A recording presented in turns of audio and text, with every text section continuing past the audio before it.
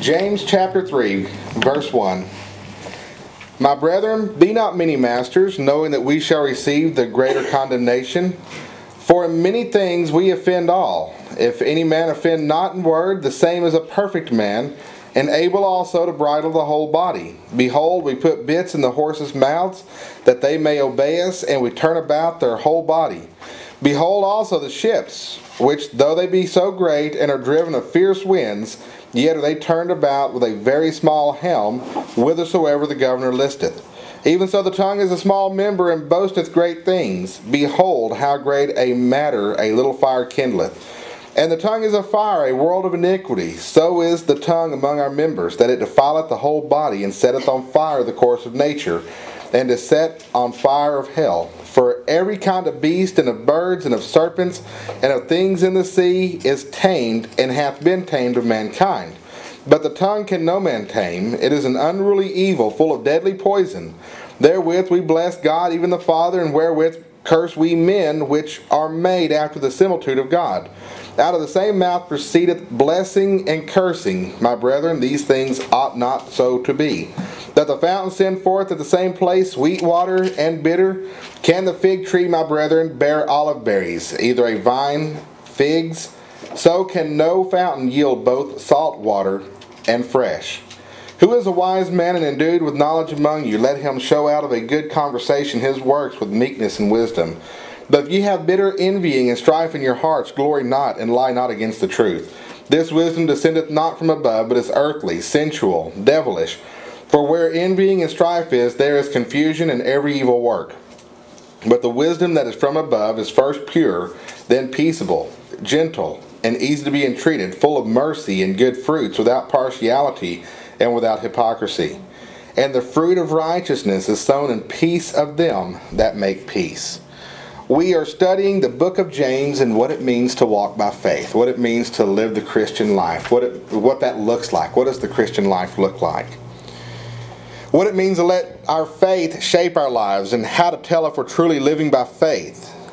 And so far we've learned that we can measure our faith and how we respond to the Word of God, whether we actually put it in practice in our lives. We've also learned that we can measure our faith by how we treat others. Whether we give esteem to those that are like us and disesteem to those who are not like us, or whether we are willing to help our brothers and our sisters in need. We have studied this out of the book of James in James 1 and 2. In James 3 we learn that our mouth will show us how far we've grown spiritually or how far we have not grown spiritually. We learn that our tongues will tell us a lot about ourselves. In James chapter 1 verses 26 and 27, the writer says, If any man among you seem to be religious, and bridleth not his tongue, but deceiveth his own heart, this man's religion is in vain. Pure religion and undefiled before God and the Father is this, to visit the fatherless and widows in their affliction, and to keep himself unspotted from the world. The man described in James 1:26 is one that puts out the appearance of being religious, but he has a hard time controlling his tongue. He has a hard time controlling his mouth and what he says. He makes rash statements. He speaks in the heat of anger. He criticizes others. He criticizes and runs down other people, and he has to lift himself up by tearing other people down. And that's a man who bridles not his tongue, and the Bible says he deceives his own heart, and his religion is in vain. Pure religion before God in verse 27 is one that quietly gets it done. One who lives for God without having to put on the pomp and circumstance to impress everyone. And in James chapter 3 we return to this topic, and we learn that unbridled tongues reflect our true motives. Unbridled tongues can cause a lot of damage, and our tongues should reflect the wisdom that is within us. Your tongue reflects your motive. Now if we look in verse 1 of James chapter 3, the Bible says, My brethren, be not many masters, knowing that we shall receive the greater condemnation. Be not many masters. A master is a teacher. It is a teacher, one who is fit to teach, or at least one who thinks he's fit to teach. And he's a man that has influence. He draws a crowd. He has people that will listen to him. That's what a master is. And James says, to be not many masters. In other words, don't everyone in the church try to be the one who draws influence, who draws attention, who has people following him. Don't everyone try to be the leader. A church needs masters. It needs teachers. It's how we feed the flock of God among us. It's how we help each other in spiritual growth. Mature Christians are instructed by Scripture to step forward and disciple younger Christians. That is the order of things. Those who have been in the faith a long time, who have grown spiritually, should disciple those who are new believers and should help them along and help them learn and encourage them and lift them up when they fall. That's the way it should happen. Hebrews chapter 5 verse 12 says, "For when the time ye ought to be teachers, ye have need that one teach you again, which be the first principles of the oracles of God, and are become such as have need of milk, and not of strong meat." The more mature Christians were the ones that should have been teaching. However, in Hebrews chapter 5, they had become lax and now needed to be taught the basic fundamentals again. This verse, James 3:1, is not telling us that we shouldn't have Sunday school teachers. The church needs Sunday school teachers. It's not telling us that the senior members should not disciple the younger members. That's the way it is supposed to happen. What James chapter 1 is telling us is that we do not need to be a congregation of people who are trying to stand up within the congregation and be somebody. There are some people who want to be somebody. They want influence. They want notoriety. They want their name on everything. They want to make their mark. You have some people that just think that they're smarter. They think they have a better way and they're going to show everybody how it's done. In James's day, there were people who wanted to be the smartest person in the room, so they came up with all kinds of different doctrines and all kinds of different ideas and all kinds of different thoughts that they taught. And in order to get their point across, they would tear down other people in the process. This verse is a warning not to be that person. Be not many masters. And don't use your tongue as an avenue to discourage or to tear down others. Teachers and masters will receive the greater condemnation. Now that word condemnation means judgment. It's a judge's decision. It is a court ruling. We, the leaders and teachers of Grace Point Missionary Baptist Church, are held to a higher standard by God. It's not just a stricter standard that man puts on us. It's a stricter standard that God puts on us.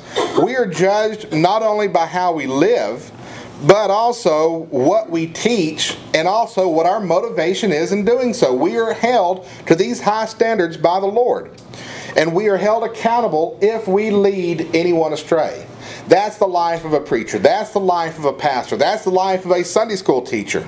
Is this a responsibility and a level of accountability you want to bring upon yourself? It's a responsibility that you should desire if the Lord calls you into it. 1 Timothy 3:1 says, "If a man desire the office of a bishop, he desireth a good work."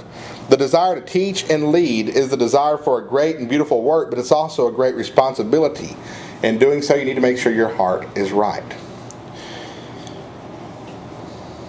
Be not many masters. Be not many teachers. Be not many influencers. If God is calling you to step up and lead, but you better make sure your heart's right. There was some rabid speech in those early churches, and James points out that much of it revealed the self-serving and self-promoting motives of those who spoke. May we at Grace Point never be guilty of such things. May we never be guilty of having to lift ourselves up by tearing other people down.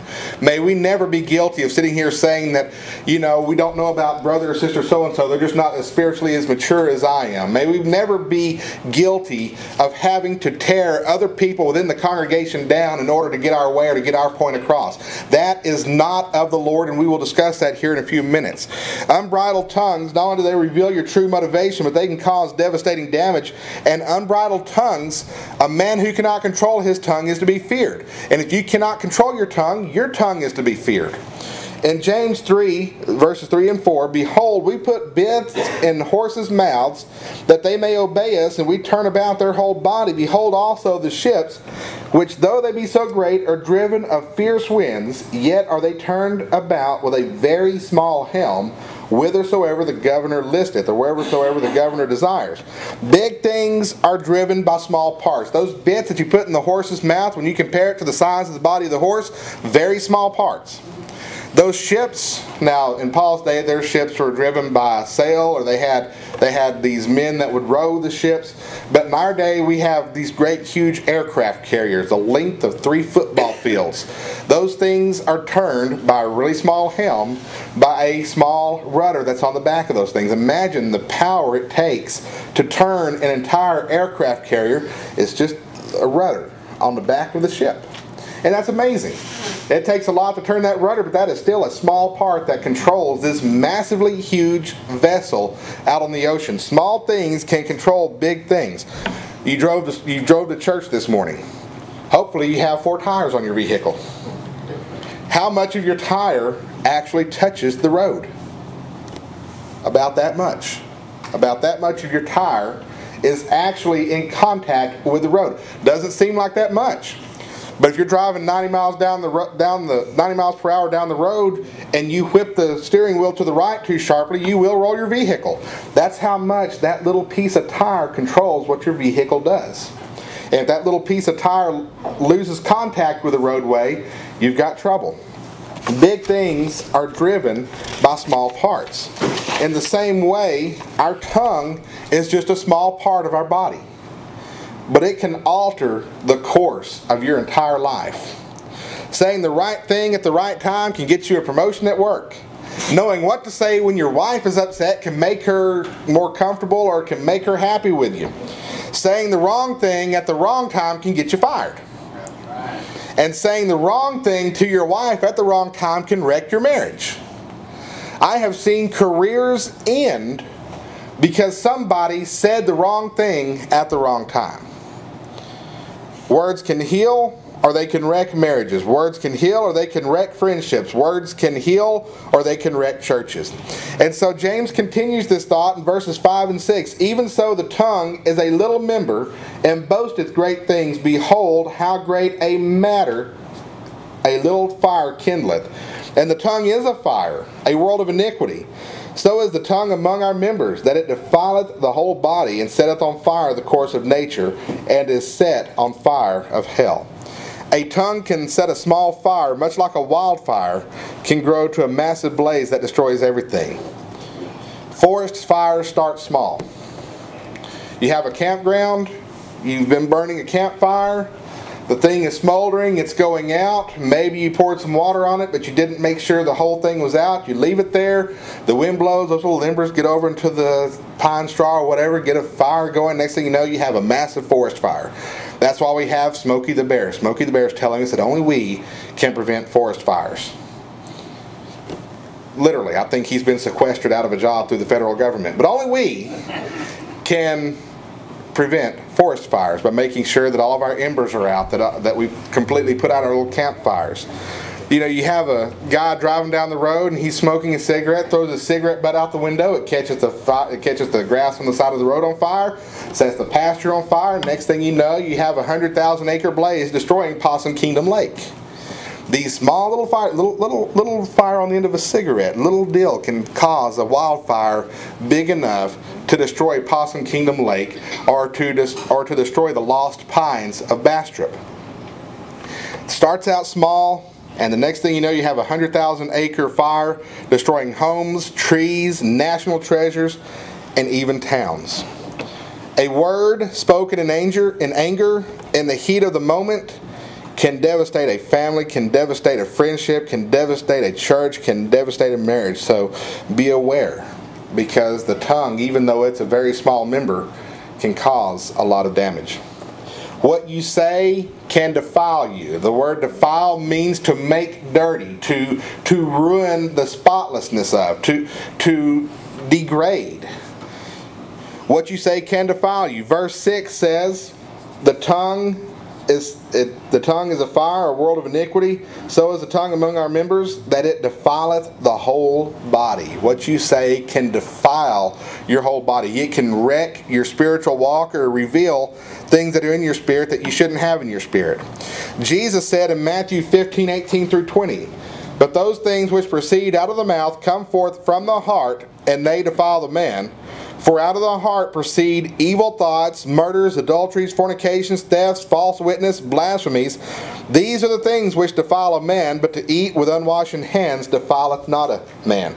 Now Jessica and I, when we sit down and have lunch, oftentimes we're delayed or distracted because she's got to go wash her hands and get the hand sanitizer out and get that going. Me, I'm already digging in.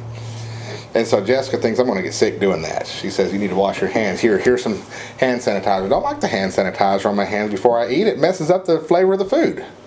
Throws that rubbing alcohol taste into the mix, and that's not good for fried chicken. Trust me on this.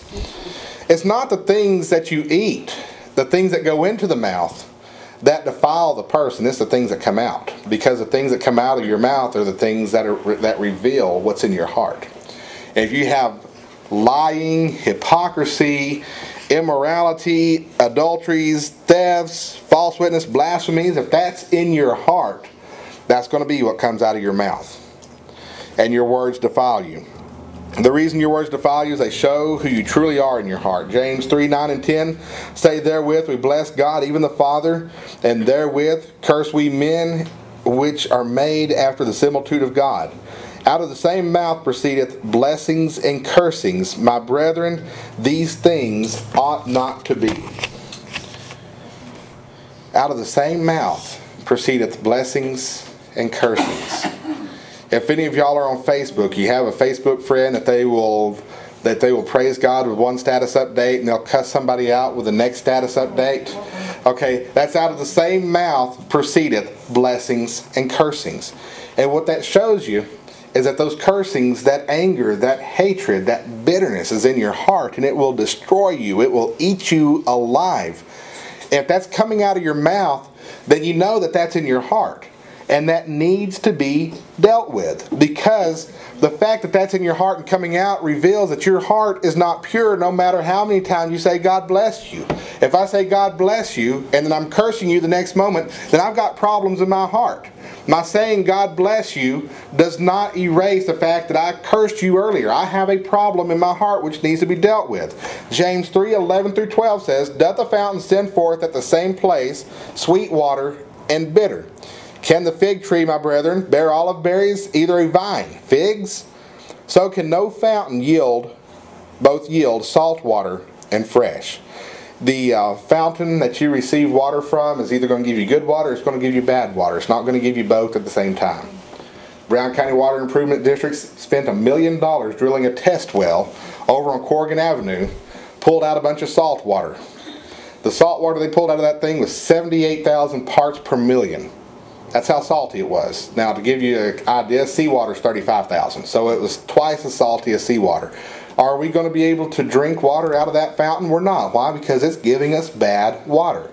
That water has to be cleansed. And let me tell you, if you've got bad water coming out of your mouth, it's coming from a bad source. And there's a problem in your heart, and that needs to be dealt with. What comes out of your mouth shows what's in your heart. So an unbridled tongue should be feared for two reasons. One, it can cause devastating damage. And two, it shows that there are problems with your spirituality. There are problems with your spiritual walk. And so finally, we get to a point where we realize that our tongues should not be uttering cursings, should not be uttering criticism, should not be used in a destructive manner, should not be expressing sin and vice in our hearts. Our tongues should be reflective of our wisdom. Verse 13 says, who is a wise man and endued with knowledge among you? Let him show of a good conversation his works with meekness of wisdom. Our wisdom should be displayed in our good conversation. Now, on one level, that makes sense when you're talking about talking. Your wisdom should be displayed in that you speak well and that you talk well. But the word conversation in the King James Bible literally means a lifestyle. Your wisdom should be displayed by how you live. Your conversation is your lifestyle. So we should live out that faith that is within us. If you have the faith of the Lord in your heart, that should guide how you live. And if we notice that our speech or our behavior is getting out of line, we should repent. Verses 14 through 16 say, if you have bitter envying and strife in your hearts, glory not, and lie not against the truth. This wisdom descendeth not from above, but is earthly, sensual, devilish. For where envying and strife is, there is confusion and every evil work. If you have bitter envying and strife in your hearts, glory not and lie not against the truth. If you have strife, if you have conflict, if you have anger or rage in your heart, don't celebrate that. Don't glory in that. Don't enjoy that. And don't lie to yourself and saying that that's of God, because the Bible clearly says that that is not of God. The next verse says, this wisdom descendeth not from above. This wisdom does not descend from the Lord. The wisdom that is angry, the wisdom that is tearing other people down, the wisdom that is stirring up conflict is not coming from God. God is not leading you to stir up strife and controversy. God is not leading you to start an argument. God is not leading you to split a church. God is not leading you to criticize your wife and call her names. God is not leading you to rebel against your husband. God is not leading you to disobey your parents. God is not leading you in doing all that. Those are not things that come from God. Those are things that come from the world. It's earthly, it's sensual, it's devilish. For where envying and strife is, there's confusion and every evil work. So if we have these problems in our heart, we need to see them for what they are and repent from them. Because it's not from God. It's from Satan. It's evil and causes confusion and is behind every evil work. And then verses 17 and 18 say, but the wisdom that is from above, the wisdom that is from God, is first pure, then peaceable, gentle, and easy to be entreated, full of mercy and good fruits, without partiality and without hypocrisy. And the fruit of righteousness is sown in peace of them that make peace. The wisdom that is from above, the wisdom that is from God, is pure. That word pure means free from carnality, free from the desires of the flesh, without hidden agendas. There is no hidden motive here. There is no hidden desire here. There is no hidden lust here. The wisdom that is from above is first pure. It is completely without anything of this earth. It is seeking God first and seeking only God. The wisdom that is from above is first pure, then peaceable and gentle and easy to be entreated, easy to get along with, easy to reconcile with. Peaceable. It makes peace. It's full of mercy and good fruits, without partiality and without hypocrisy. The wisdom that is from above doesn't tell you one thing, but it's got another agenda to it. And the fruit of righteousness is sown in peace of them that make peace. God's wisdom is a pure and perfect wisdom, and it's the wisdom our lives should reflect. You should be able to tell me something, and I should be able to take you at your word. I should not have to figure out why you're really doing, or what you're really up to. If you tell me something, I ought to be able to take you at your word. And if I tell you something, you ought to be willing to take me at my word. You ought not to be trying to figure out what's Leland really getting at here. We ought to be able to speak to each other and be able to take each other at our words. Rash speech, harmful words, angry words, critical words, divisive words, words of conflict, they come out of selfishness and hidden agendas and hidden motives. Let's repent of that and serve the Lord in humility as we stand.